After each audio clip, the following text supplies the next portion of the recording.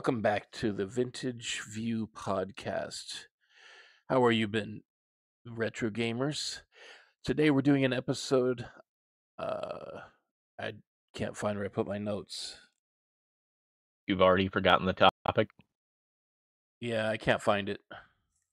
I got to hunt for it. Alright, well, I believe this topic was gonna be on game collecting and how we hunt them down. Does that sound familiar?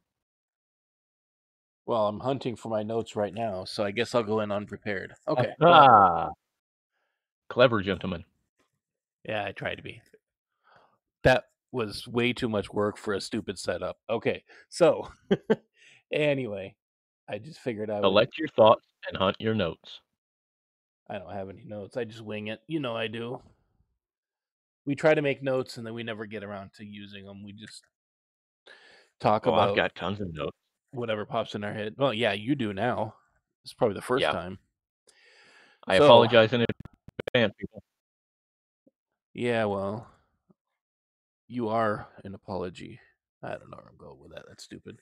Anyway, Alright, Scott, when did you decide to start collecting video games instead of just enjoying them? um, it's kind of a weird story because technically speaking, I don't try to go out and collect them or hunt for them. I just got to the point. It was sometime within the last 20 years because in a previous episode, I talked about selling a copy of the Zelda collection from GameCube and Dragon Warrior 7 for the PS1 because I had some financial issues and then I was going to get them again later. And then shortly after I was going to get them again, I realized that the copies were about 5, 6 times more than what I had gotten in trade. Um, because at that point, used Dragon Warrior 7 was going for what it would be brand new, and that was if I could find a copy. And then the Zelda collection was selling for like $65, which I wasn't willing to spend that much for a game that, well, I got for free with my GameCube. So shortly after that, I uh, I realized I'm just not going to sell any of the games or game systems that I have and just keep them because I'll eventually want to play them again. Um, because in the past, what I was doing is, go to the game store, take 5, 6 games, and trade them in, and come out of there with 1 to 2 games. Sometimes not even a full game. I'd have to sometimes pay out of my pocket to get it. So there was definitely a lot of diminishing returns. When I was younger, I used to go to a bookstore. Well, it originated as a bookstore, but eventually it was a used entertainment store because eventually they even started selling musical instruments. But that's kind of where I got my start with diminishing returns because they would give you half in trade of what they sell it for. So as a rule, they usually sold games for about 75% of the price that it would be brand new unless there was a problem with it. So if you go in there with, two $60 games, you're walking out of there with like $50 in trade credit or something. And yeah, it's that's kind of where I got started with that. And there was just a point, it was early 2000s where I just figured, okay, you know what? I'm just not going to sell what I have unless the game sucks or, you know, doesn't work. And I think that's really only happened like 1 or 2 times in the last 20 years. I even have some games that I don't care too terribly much for, but I kept them because I just didn't want to sell them and, you know, have a net loss. How about you? Yeah, kind of like your story, when I was younger, I would just buy the games to enjoy them, and I didn't necessarily consider it collecting, but it was definitely the one experience of selling off most of my collection and getting very little in return that Here's I 500 decided games. Here's $4 for it. exactly. Yep. And I just figured it was better to just keep things instead of selling them off. Um, and from there, again, I wasn't really collecting. I didn't see it as collecting. I was just preserving what I had. And, it all kind of started, I guess, when I was younger, Mhm. but it really clicked when I was getting what I felt like ripped off by the video game store. And then, I just kind of I decided that at some point I needed to start collecting more. So actively collecting and going out and finding them. So a lot of the tactics that I used as a younger kid was, like the flea markets and stuff like that. But my collection really started to grow in probably about 2001, 2002, because I was living in Michigan and the PS2 came out. So every Meijer that I went to, not to name drop a store or anything, but they're on every corner in Michigan. Um, they were almost giving away PlayStation games, the regular PlayStation games. And I was like, "Ooh, piece of candy." So I picked it up, took it home. It was either great or it was complete and utter garbage. Um, and I just like, okay, they're cheap enough. Keep going, keep doing that, keep going, keep doing that. But my problem back then was my hobbies were kind of split between three things of model car kits, guitars, and video games. So I didn't really hardcore collect or go out hunting for them back then. I think that kind of came in after my friend had given me his disc read error Xbox, and I got that all fixed. Reading online reviews for Xbox games kind of pushed me into, "Ooh, I need this game." So I would read things on, review websites, and then I would go to ShameStop, or we have a place called Disc Replay, and Disc Replay almost always had really good condition boxes with manuals, and, the games were, I think, either the same price as ShameStop or a little bit cheaper. So I preferred to go there. I like how you're And calling it it ShameStop. was yeah, unless they wanna endorse me, I'm not changing. But, yeah, I always went to Disc Replay because they had the best deals, and their stock was always easier to go through. But, um, I think 2010 was really when things got hyper focused on collecting. So Yep. I would go out to thrift stores multiple times a week, and I would check Craigslist. In one of the previous episodes, I had, the Craigslist story of finding the Sega Saturn. So it wasn't always great, but, sometimes you would find a good deal. Flea markets were still kind of in their growing phase. We have a couple indoor flea markets where they just put their stuff, price it, and the flea market itself takes care of all the collecting of cash. So Hmm. people would just put old video games in there, and they would be like, Nintendo games, $1 a piece. And then, of course, there were some people who were like, "Ooh, this is an old Nintendo game, $50," and put it in a glass case. And it's like, you can't do that because you don't know what that game's really worth, and most of the time it was just, like Super Mario Brothers. They're ubiquitous. Um, Well, what that but kind of good makes me think of the guy who brought the Nintendo into Pawn Stars. Like this is worth there's a ten thousand couple of dollars. those. Yeah. Did you see the one on, oh god, the storage locker place? The guy finds it and he's like, "This is one of the original Nintendo DS's," and I'm like, "What?" No, I didn't see that But it's one. just yeah, it's just people not knowing, and that was fine, but to try and overcharge for something that they didn't know about, that was the problem. But then Goodwill came in. The first game I found at Goodwill was Mappy. Is it Mappy Land or Mappy something on the NES? And it had like a stack of price tags. and I kept, like, peeling like an onion, and it's like 3.99, 2.99, 1.99, and I'm going, "Well, how much is this?" So I took it up to the counter, and the lady looks at it, and she's like, "Oh, these are 99 cents." I'm like, "Perfect." So I picked it up for 99 cents. But the best thing about Goodwill was every week they had a color that was 50% off their price tags.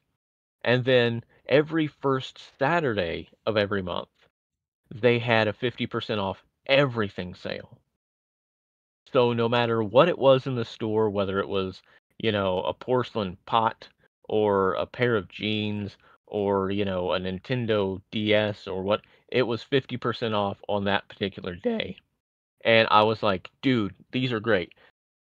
But it was always pretty much asses to elbows. So you would always find people in there just packed, and it was difficult to walk around and get around people and just dealing with people. So, I didn't go to them too often, but they were still definitely a great way to hunt video games. Now there's Salvation Army stores as well, but they're a little bit, let's say, different in the terms of, they just take whatever they've got and they put it out, you know?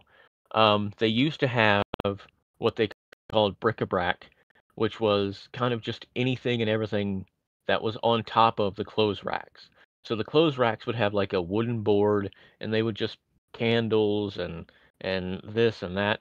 And I found so many video games in the little bric-a-brac areas I that remember it was those. absolutely insane. At the Salvation Armies where I went to, they were usually it was basically a basket with crap in it. Okay, yeah. And I Ours, they almost had panicked for a like, second because I just looked up Mappyland and there was one that was $900, but oh yeah, that that's was graded. Looks like you're looking at a yeah, that 15 to $25 game. You paid a buck for. Not bad. really interesting. Yeah, I'm earning on my investment. But the Salvation Army stores, there were like 2 or 3 of them, and in one of them, I really got to know the guy who worked there. I think I talked about this previously. Um, all the Nintendo controllers that he gave me really cheap, and sometimes, not all the time, but sometimes he would hold stuff back.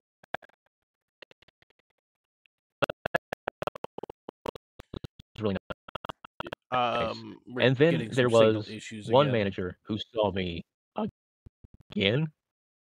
Yeah, you had almost no sound, just static for a while.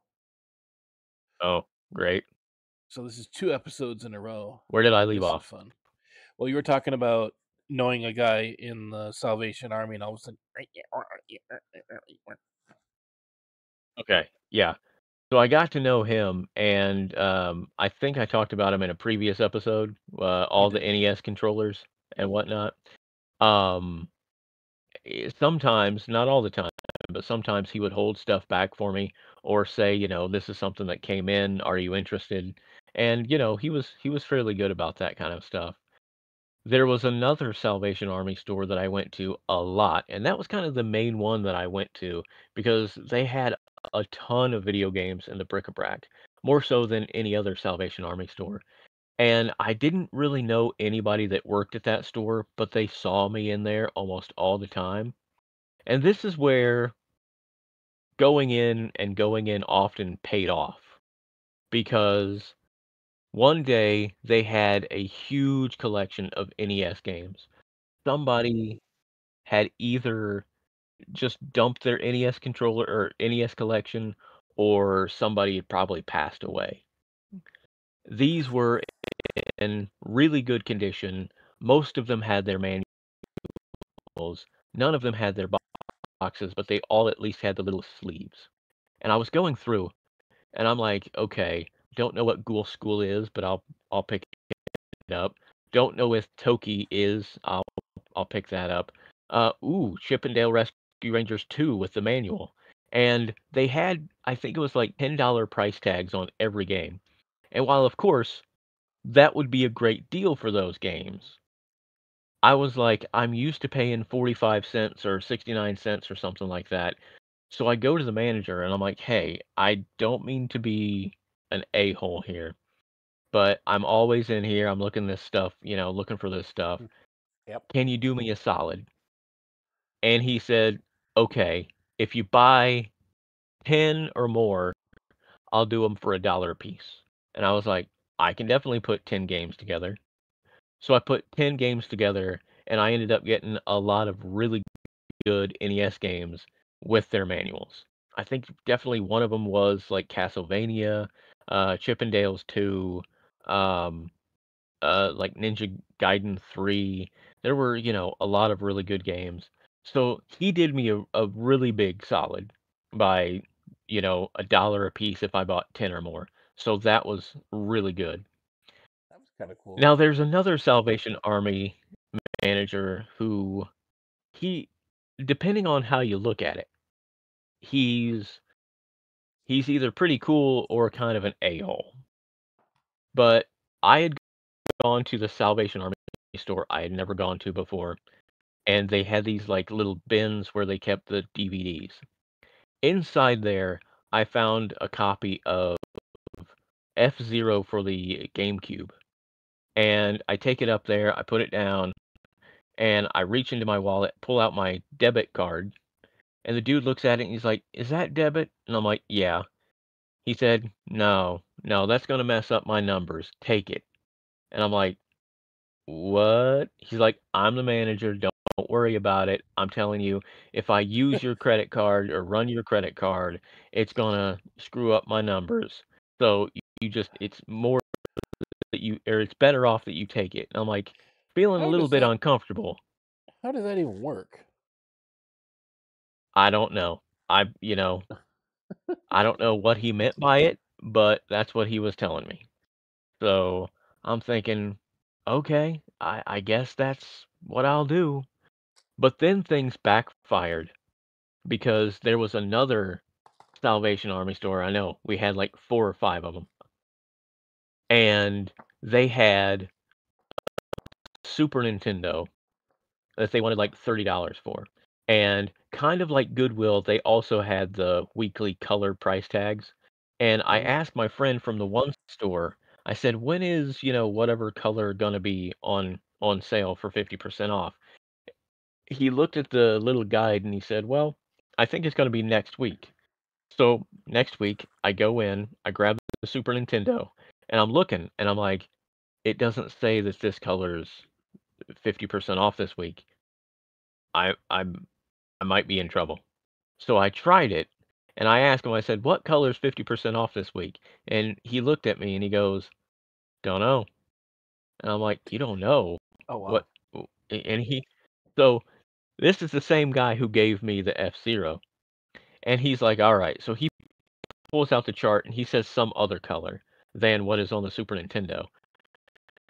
And like, "Oh, well, I now I'm sitting there holding a Super Nintendo that says 35 bucks on it or something, and I'm trying to get it 50% off, and I'm just going, 'Oh, this isn't working.'"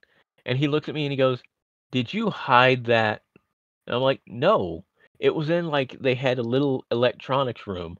I said, "No, it's just been in there since last week." He's like, "I ain't seen it." I'm like, "Just because you haven't seen it doesn't mean that I hid it." I don't know whether he had a bad day or maybe they told him that they were docking his pay or something. I don't know, but he wasn't very happy that I was trying to get a Super Nintendo for 50% off, and I don't even know whether that was the correct week or not, but I tried it and I failed. And then the real honey hole is the Goodwill Outlet store. Oh yeah. That place, more often than not, I would walk in and find at least something. The Um, Goodwill outlet store in Tucson sucked. It never really had anything good. really? Yeah, because they did put all the electronics in one area of the store, and the Mhm. rest of the store was just the other crap. But 99% of the time, the 5 or 6 times that I went with my mom, the electronics section that they had with the electronics bins was mostly appliances and speakers. Mm, yeah. Well, I think we gave away the biggest score from the outlet store in a previous episode. So do it But I again. can definitely say that, yeah, well, probably. But I found like an NES trackpad, which again in that episode I was explaining how they bundled up cables and cords and things. So Or how they they didn't were bundle them. going to change out. Say what? You mean how they don't bundle them? They just toss it in. Well, no, they actually it turns into like a tumbleweed of cables. I mean, it literally does. And you have to untangle stuff if you really want it. It's terrible. So I was trying to untangle this, the NES pad, and they were about ready to grab that bin to take it back to fill it up. And I'm like, no, I've got to get this. No, I've got to get this. And I was trying so hard to just get it out. And I decided, hold on, I'll get a cart. I'll throw the whole bundle into the cart and I'll do this on my own time. So that's what I ended Yep. up doing. Just threw everything else back once I was done. Um, yeah, many NES controllers over the many years that I went there. Um, I not too many N64 games for whatever reason, but there were a couple boxed copies of NES games. I think that's definitely Nice. where I picked up my boxed Crystallis. I think I picked up Zelda 2 complete in box. One time there was a whole stack of not Super Nintendo, N64 game manuals. So I've got a whole bunch of N64 game manuals that I don't have the games for. Um, oh, I found an Atari 400 once. Um, many of the Famicoms, the Super Joys, like I was saying in one episode, one of them was crushed, and I've got the guts for it. I found Sega Master System controllers. Um, I found another Sega Saturn. There were many times I saw people with stuff that I wanted, but they already had it. There were a couple of times that people tried to help me out, but they didn't understand what I was doing.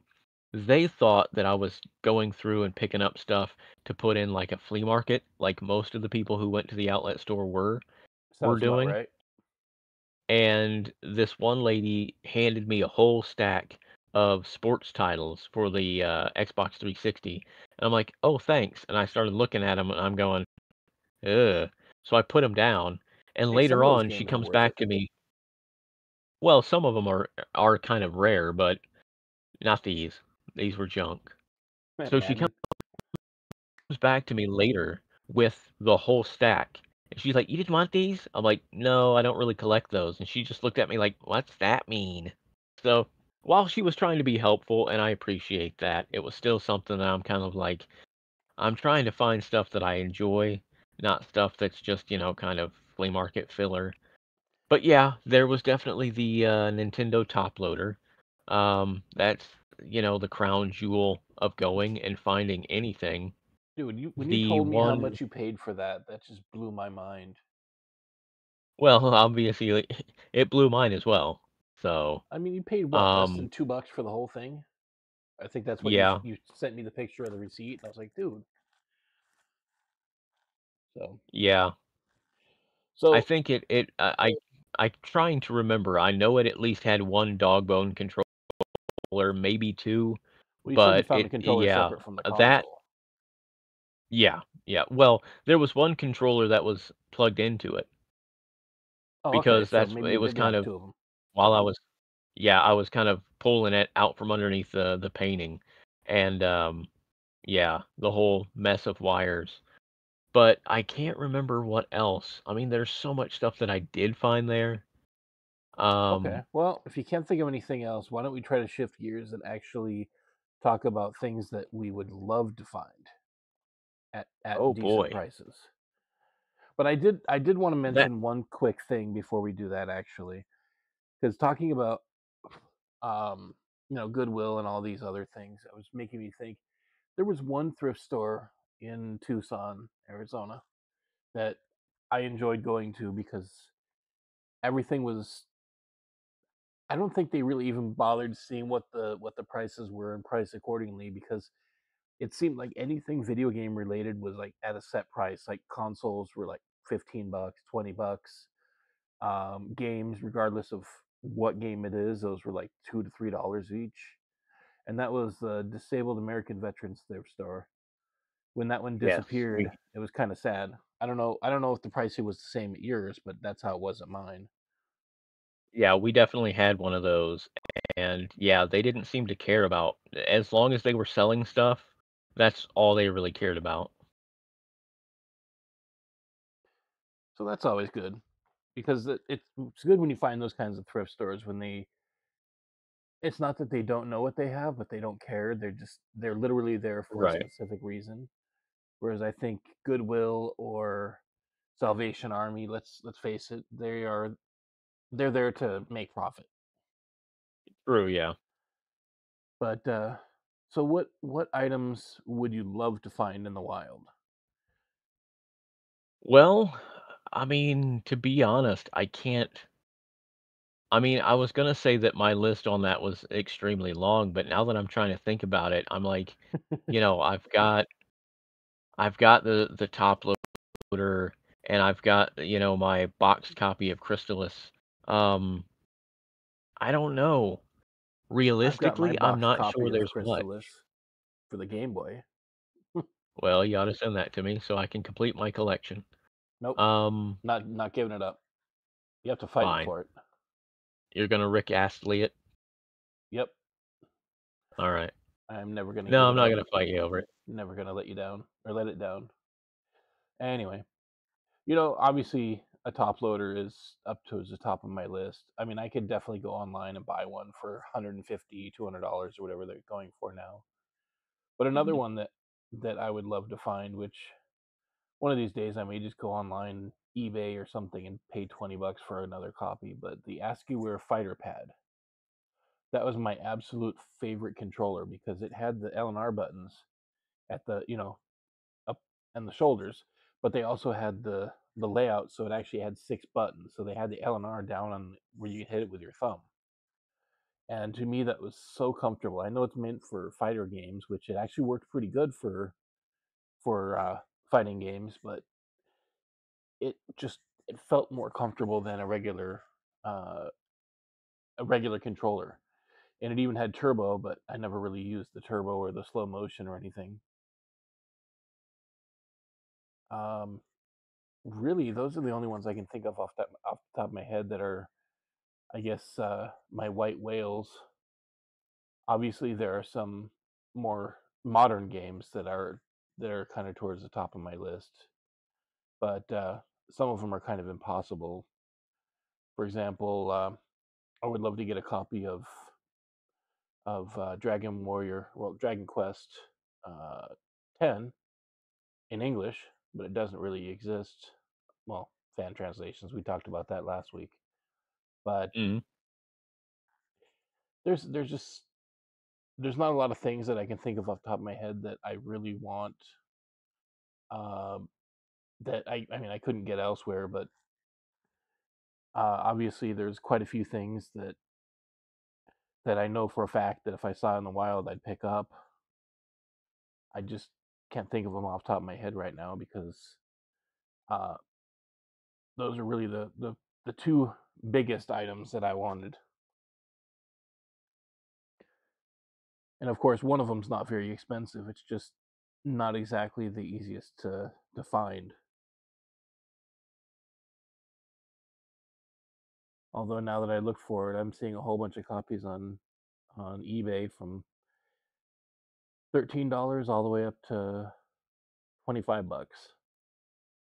So I guess maybe it's not as hard to find these days than it was what 20 years ago when I decided to look for another. So I don't know. That's all I've been looking for and trying to figure it out. Oh wow. Yeah, I think one controller that I've been trying to find for a long time is the Super Nintendo Advantage. Because I've got the Nintendo Advantage and I loved that, but I've never had the one for the Super Nintendo, and I I've didn't know there was always one. wanted one of those. Yeah.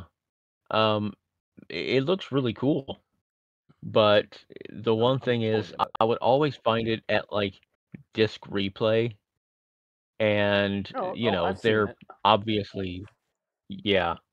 Now that I'm looking at it. They look really cool, don't they? Yeah. For I mean, whatever it's just reason, they went yeah. with the Super Nintendo motif, but the Super Famicom button design. Yeah, that is kinda strange. I'll to be honest with you, I do But like it the Super Famicom buttons better because I do too, yeah. it's funny, you get, like, purple and everything on the console, but then Mhm. the buttons are just the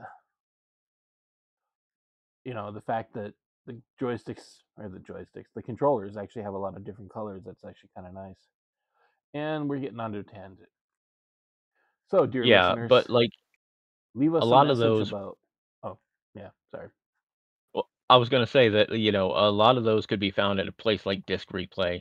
Yep, They would have those, but they were, top retail. So that's kind of like, "Eh, do I wanna pay that or do I wanna continue hoping to find one out in the wild?" exactly, that's how I feel about some of the other things.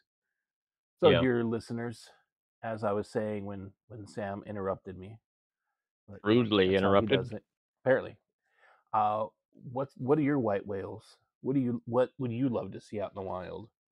These days, you can literally get any game you want online if you're willing to pay the price.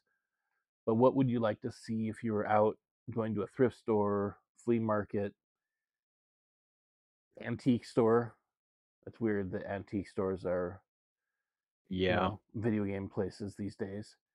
But what would you want to find? Go ahead and leave us a message down in the comments, and we'll go ahead and read them. So, was there anything else on your list that you had to talk about? Um, I could end on a funny anecdote from Disc Replay, Well, because I've Disc probably heard these Replay stories, so let's go ahead and go with them because those are kind of fun. I'm not sure if you have heard this one. Oh, really? Okay. Basically, Disc Replay, as we've discussed, they sold, media, all kinds of video games, retro, all the way up to modern, and one Disc Replay had a little section where they would put out the manuals. I'm not sure why they didn't include them with the games when they sold them, Hmm. but they had little manuals out there for anything, whatever game. They just sold the cartridge and gave away the actual manual. Cool. And it had a little sign, said "free," so I go up because I'm familiar with this store and that they're giving this stuff away for free, and I see Resident Evil 2 for the N64. It's just the manual. So I pick it up, I'm like, "Oh, okay," and I start walking away with it. And I can hear from behind me, this lady goes, "Oh my god, did he just steal that?" And one of the people from behind the counter goes, "No, ma'am, we give those things away for free." That's kind of funny. Yeah. But I also have that, like, as a child, I had this stupid idea that if I ever owned a store, I would go through and test the employees, where I would walk around like, if it was a grocery store, I would eat stuff in the store and see who said something.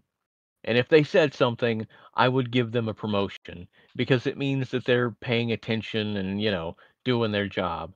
But if I owned, a store like Disc Replay and I were to walk out with something and they didn't say something, I would be extremely disappointed. That makes sense.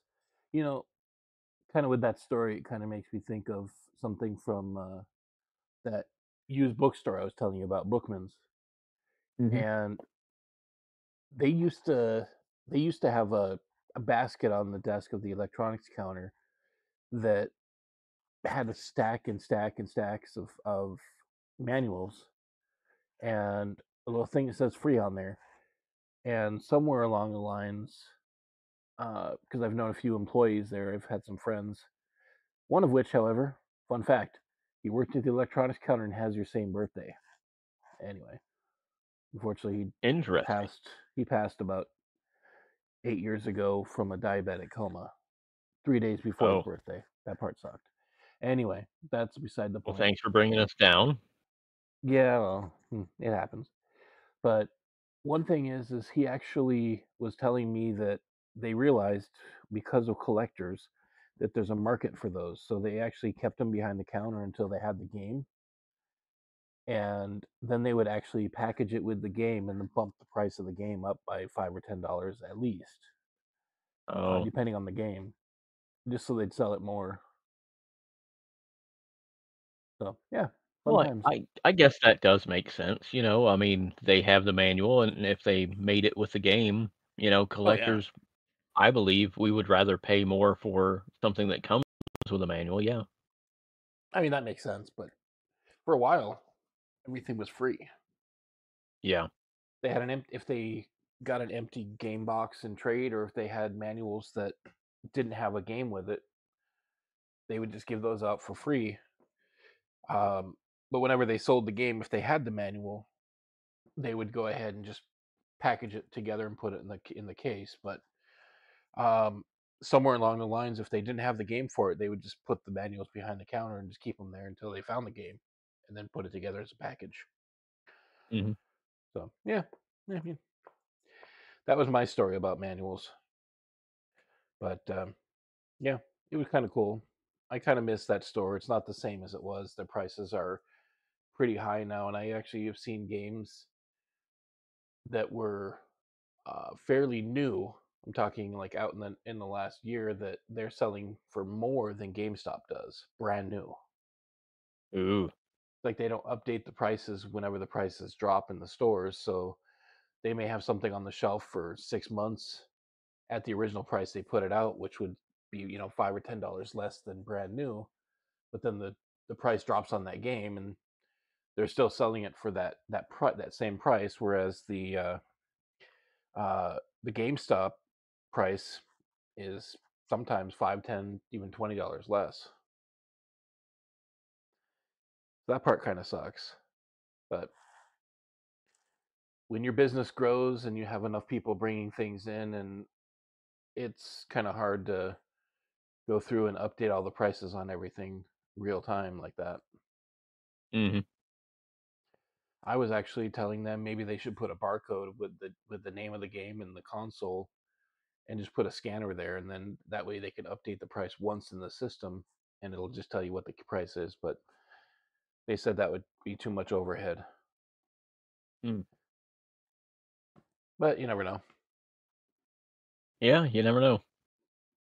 because that way they would be able to update the price and have it accurate each time. Mhm. I'm wondering if we have anything else to talk about. We've been yapping for 38 minutes. I believe all my stories are done.